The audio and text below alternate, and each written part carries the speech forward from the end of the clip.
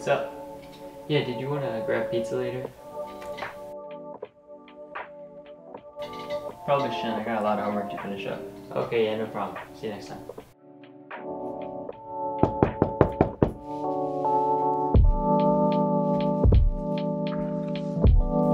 Go, Curry? Yeah, I don't think I can. I'll see you guys next time.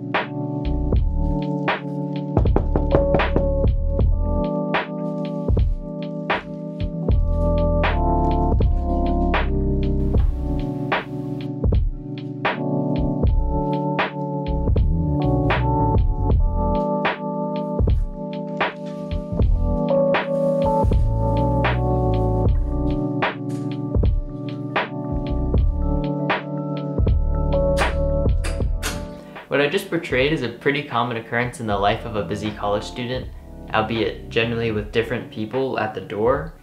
At Georgia Tech, and I know I mentioned this in another video, but there's considered to be the 3 S's, which is sleep, socialize, and study, and they say you can only do 2 of them. Ultimately though, what it really comes down to is you. You have the ability to control what you get out of your college experience.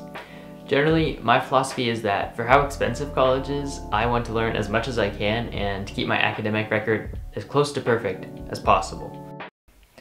But there needs to be a work-life balance. You can't be working 24/7. Sometimes, you just gotta go to the gym.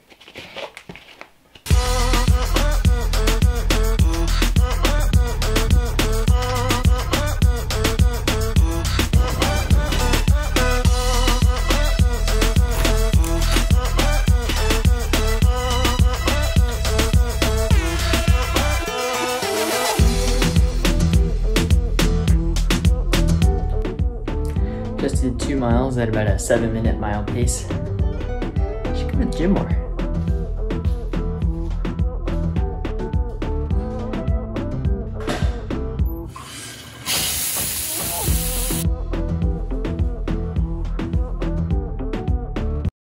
Your mind needs breaks too, whether that's watching YouTube, playing video games, or solving your Rubik's Cube. Find ways to give your brain a chance to recover from doing work.